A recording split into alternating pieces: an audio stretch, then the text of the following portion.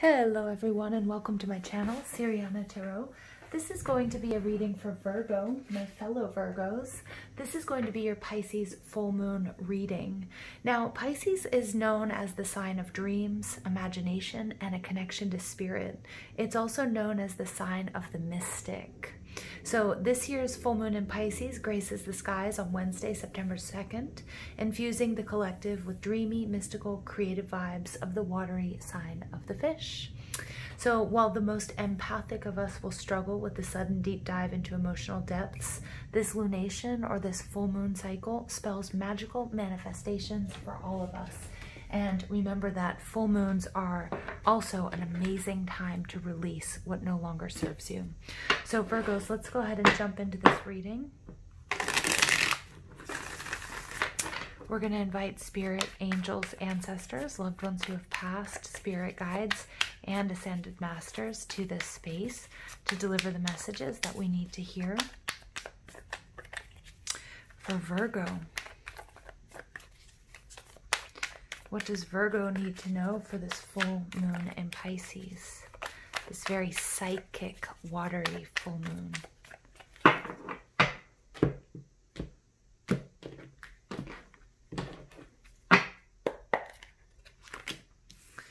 Oh, Virgo, Tower moment. Whoa, with the Death card and the Hanged Man. Ace of Pentacles, Two of Swords, gaining clarity. Virgo, wow, what an awakening. What an awakening we have here, Virgo. All right, and we get the Five of Wands in reverse. Some of you guys, this ends in marriage. For others, abundance. What you've been waiting for, but the road is, look at this road on the tower, is long and winding. It's harder than you expected, Virgo, but let's go ahead and take a look. Overall energy, the Empress. This is beautiful. Virgo, you have what it takes. The Empress is manifesting. She is manifesting this new you, your new reality. This is your energy. This is the energy of Venus. This can be Libra or Taurus. You might have that in your chart. You might be dealing with these energies. You might be exhibiting these qualities, but the Empress only spells love, compassion, abundance. It's also the energy of the divine feminine. So Virgo, you guys are showing up here with this plutonic energy of the Tower. So you guys might have Scorpio in your chart. A Tower moment is intense, but we shouldn't be as afraid of it as we are, because this challenge, this shift, this complete renewal or this complete destruction leads to renewal. This is exactly what you've needed, Virgo. You might be uncomfortable. I have a feeling you are very uncomfortable. But this lightning rod, this is brought about by you and your higher self, because you knew that you could not maintain the status quo, that something here has to change. I've been saying this in all of my readings, but challenges along the road, our destruction, our hitting rock bottom, being cracked open is the only way that we can allow the light in. Challenges happen for us, not to us. Now, how you project yourself to the world, the Death card. So here's more of that scorpionic energy, mysterious. But some of you are some people, the way other people are seeing you as at rock bottom. Rock bottom, but many of those that see you, that know you, are recognizing that this is your total and complete transformation and resurrection. The Death card, death comes for all of us. So we cannot resist this change. And Virgo, I don't see you resisting this change. As uncomfortable as it may be, you may get stuck in your head a little bit, right? That we wouldn't be Virgos if we didn't do a little over-analysis from time to time. But I see you accepting this change. a total paradigm shift. For some of you, this is a complete change in your 3D circumstances, but it's a result of all of the inner work that you've been doing. You are prepared. You are ready for this magnificent rebirth. Phoenix rising from the ashes. Virgo, I could stop there. I would love to stop there, but Spirit has more for us. So what's blocking your goals and your desires? We have the Hanged Man. This is this Piscean energy. So this full moon, Virgo, is going to be very important that you do the shadow work, that you take a good hard look at what you are clinging to. Oftentimes, what we are clinging on to the most is what we need to let go of the most. Now, the Hanged Man is about surrendering to the journey. But Virgo, I see here, you know, what I'm picking up, I'm not picking up on you resisting this journey, this change, this transformation. When the Hanged Man shows up in the reverse, it's like you have surrendered to this, to your circumstances. But not just, I mean, that doesn't sound right. Not, you haven't surrendered to your circumstances, but you have released, you are surrendering to Spirit and to the journey. And there is a major, major aha moment, enlightenment on its way, if it hasn't already taken place. And the Hanged Man is saying, now with this new information, we need to integrate, okay, what we've downloaded and these upgrades to our psychic abilities. And also, you know, we've stepped into the flow, we've surrendered to the journey, into universe. And now it's time to take action. Okay, because the Hanged Man, you know, he's pulled back. He's gotten this shift in perspective. You guys can play with time, because this could be something that's already happened, that is happening, or that, you know, that you're in the midst of, or that will be happening. But don't allow yourself to be at this rock bottom for long. It's time to take action with this new life. You need to take action to have this new you, this new reality, okay? Because you have all the information you need. You have received the light codes. You are integrating them. This is beautiful. This is powerful stuff, Virgo. Very powerful stuff. But it will be time for you now to then take action and to move on this new knowledge and wisdom that you have. What you need to do to overcome these obstacles, understand that nothing is lost. The Ace of Pentacles is a blessing. It's a brand new beginning, but you do need to nurture this. You need to give it time. Not everything is going to be exactly the way you want it to. I'm getting this path, your path to enlightenment or to up-leveling or to whatever this is for you, has been long and winding, and it doesn't look or smell or seem or feel or sound like anything you imagined it would be. And it's very far from what you had fantasized or imagined. But even if you feel like you've lost things along the way, because it looks like you have, it's for your benefit. And the opportunity isn't missed. But you will need to take action, and you will need to indulge, but it's not really indulging, but self-care and self-love, nurturing and compassion with yourself as you do others. This Empress energy, the divine feminine, she's the divine mother. So this is the energy you need to take towards yourself, because you guys are going through this amazing transition that we see here, and we see reiterated with the Six of Swords energy coming out of the dark. Wow, Virgo. This is a major shakeup, and I love that this Piscean energy shows up, because it's telling us it is this full moon. This full moon, you are releasing, you are letting go, you are stepping into the abyss. I love it. Now, the next card out is what you can do within in order to manifest this reality, your goals. And we have the Two of Swords. So again, right there with the Hanged Man. So these two cards are beautiful. This is the minor arcana version of the Hanged Man for me, because both of these characters, the Two of Swords, she's pulled back until she gets enough information. And you guys, this is speaking to the cycles of the moon, because we have here, look, we have a full moon and we have the new moon. You guys are working, many of you are learning moon magic, or have been and are working with the new moon and the full moon cycles to manifest, and it is working. Okay, it's happening. But what's happening here in the Two of Swords, this is somebody who's pulled back, somebody who didn't have all the information that they needed. They didn't know which direction to move in. She has two perfectly wonderful aces of swords, one in each hand. And so no matter which direction she chooses, she's going to get where she needs to go. And look at how these cards are mirroring each other. But now with this new information, with the clarity that you've received, the challenges that you've been able to transmute into wisdom along the way, it's now time for you to take action, Virgo.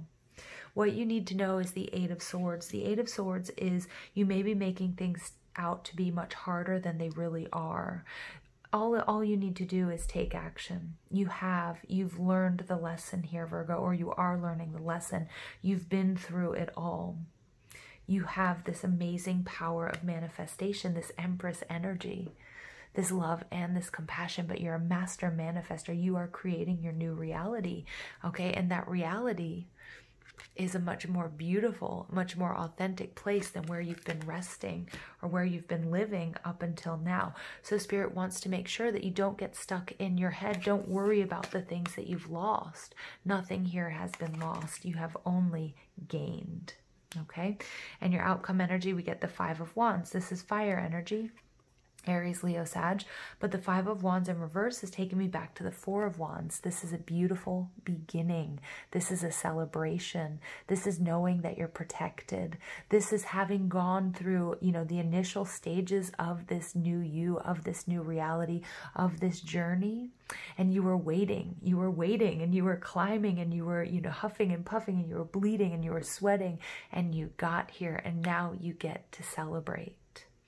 You're releasing the tension that you are carrying along with you. So for many of us, you know, this is about your spiritual journey, but for some of you, it's going to be about relationships. I can't ignore that because I do have two people here mirroring each other. You know, the Two of Swords, this is Moon and Libra, and we have the Hanged Man, this Piscean energy. But I do see, you know, for some of us, this speaks to a, you know, a union, a soulmate, a twin flame journey. And with the Five of Wands in reverse taking me back to the Four of Wands, that's my 1111 card. So for some of you, it speaks to that. But for others of you, it's just your spiritual journey. And it's not just, I hate when I say that. It's your spiritual journey. It's a twin flame journey. It's your career. It's your up-leveling. It's you guys receiving the light codes, you know, and integrating them into your life. And it's not easy. This is your great awakening. And the Five of Wands is releasing this tension. Everything's been sort of like a clamor. It's been a mess. It's been chaotic. It's been fighting, but it's all been part of your evolution. Yes, Virgo. Yes. Oops, this card wants to come out. We get realization, number 3. So we have 2 3s coming out here. We have 3, and then we have the Empress, the number 3.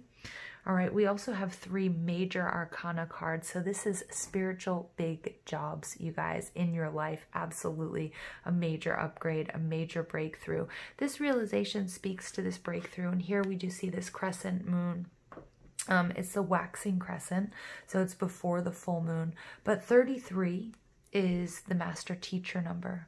So this is where the student becomes the master. And this is what I'm seeing. Everything that you've been through, Virgo, has been meant to happen for you so that you can grow, so that you can evolve spiritually, mentally, physically, emotionally. And so then you can also help others along the way. But this major realization, Hanged Man in reverse, 2 of Swords in reverse, this is a huge, huge enlightenment, awakening, aha moment. Virgo, wow, wow, absolutely, so powerful. All right, we get trust, we get number 32. So we have 2 5s here. We have 32 breaking down to a 5, and we also have the 5 of Wands. You have to trust, okay, that you are on the right path. You have to trust the information and the messages that you are receiving. You have to trust in this journey. You have to trust in your resolve and your ability to get through this and come out, not just survive it, but come out on top, Virgo. Come out manifesting what it is you want, what it is you need, so that you can live this life that you are meant to. All right, so you can walk the path that's aligned with your soul's purpose. This 32 card is also a symbol of, you know, this person being in an egg, that you are protected. Now, you have your spirit animals, but they're also your family. So passed on loved ones, spirit guides, you guys have a whole team behind you helping you get through this. For some of my Virgos out there, this has been, look, I've got a little peeker in here. This has been, you know, a dark night of the soul, and you're moving through it, and that is awesome. You're no longer scared of it. You're coming out. You might have some bumps and bruises, maybe some scars, but Virgo, whoa, you know, you guys, Virgo is the sign of the Hermit, and Hermit is the great master. Some of you are here. Some of you are ascended masters, and that is your purpose here. Many of you on a twin flame journey. Many twin flames are ascended masters as well. But you are protected this journey all along the way. You know, and I keep getting this image of being cracked open, hitting rock bottom, getting into the dark depths, being cracked open so you can allow in the light. And look at that, number 10, discernment. 10s are the completion of a cycle. But now you have more discerning eyes, because everything you've been through, Virgo, is going to help you see the world in a completely new light. And yourself and relationships. I mean, it's beautiful. It's beautiful, but it's also, this is a very intense reading, Virgo. Very, very intense reading. Oof. Don't get stuck in your head. 8 of Swords, I just need to keep reminding you, no matter how bad you think it gets, remember this is happening for you, not to you. And we get protection, set personal boundaries. But yeah, I love that, because it's exactly what I was talking about. You are protected. Spirit wants you to know that no matter how difficult this is, no matter how difficult it gets, that you are protected in, you know, by spirit, by your spirit guides, your animal spirits, ancestors, passed on loved ones are all rallying behind you, Virgo. But it's also important that you set your own personal boundaries, especially as you go through dark night of the soul, and as you know, have this great awakening. You're going to have to be really, really, really careful with whom, what types of energies you're allowing into your energetic field. So this goes with food and drink. Okay, because, you know, we consume toxicity or low vibe foods, fast foods, sugary beverages, carbonated beverages, you know, to pay attention to your alcohol intake, things like that. And then also the types of people that are around you. Okay, some of you, again, I do keep seeing that Hermit card, which is the Virgo archetype. Okay, that you may need to spend a little bit more time alone. Maybe meditating, or just sort of, you know, just integrating, just coming to terms with, you know, how you feel, and, you know, being welcomed into your new normal. All right, and we get Samadhi, perfect acceptance, 29, breaking down to an 11. So for some of you guys, this is, you know, 1111 is what I'm picking up on. It has to do with a twin flame or soulmate journey. It's sort of walking through this darkness, all of the stuff that you have to get through before you can come into union. But for others of you, this is your spiritual awakening, and it's this perfect acceptance of where you are in your life, on your path, who you are, and everything you've been through. This is that energy of the Hanged Man and the 2 of Swords, accepting, surrendering to it. And euphoria, number 9, honor yourself. Yes, just as the Empress honors everyone in her kingdom, all of her creations, Virgo, you need to honor yourself and everything you've been through, because the student has now become the master. Wow, Virgo. Wow, wow, wow. All right, let's go ahead and see what additional messages come through for my Virgos for this very psychic, very mystic, very powerful full moon in Pisces. Remember, this energy goes until we have the next full moon, October 1st.